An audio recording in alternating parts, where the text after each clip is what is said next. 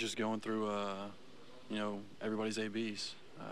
He threw very well tonight, and he was making pitches. He was getting ahead in the count. He was, putting the ball where he wanted to. He was keeping us on our toes, and he did a very good job of that. And he made a good pitch there. That changeup was it was a good pitch. It was a pitch he struck me out on my first AB, and he went back to it, and I was just able to put a good swing on it.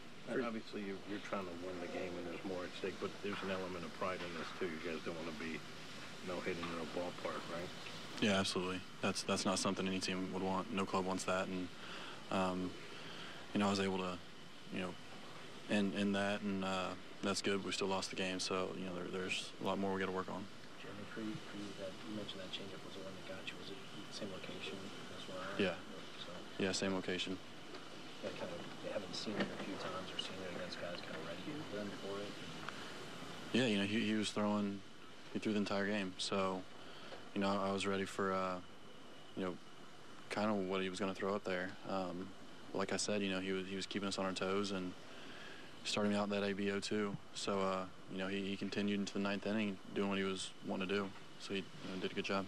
With a guy like him, is going in kind of the idea to be aggressive. Is just want to be around the strike zone. You want to be aggressive, but you want to be selective. So selectively aggressive. You want to look for the pitch you want. Seeing guys that go deep into the game. You want to have a good game plan on them, an educated game plan based on your previous ABs, and that's what we were doing. We were taking good swings, we were hitting the ball hard. They make good defensive plays, and we'll be back tomorrow and better at it. Obviously, there's going to be a lot of Cubs fans at any Cubs-Cardinals game because of the proximity to the cities, but right. With the Cubs doing so well this year, could you sense that there was a lot of Cubdom in the stands tonight?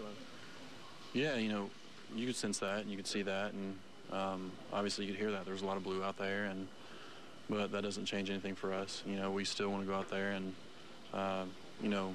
win for our fans and do as well as we can for our fans. Jeremy, how does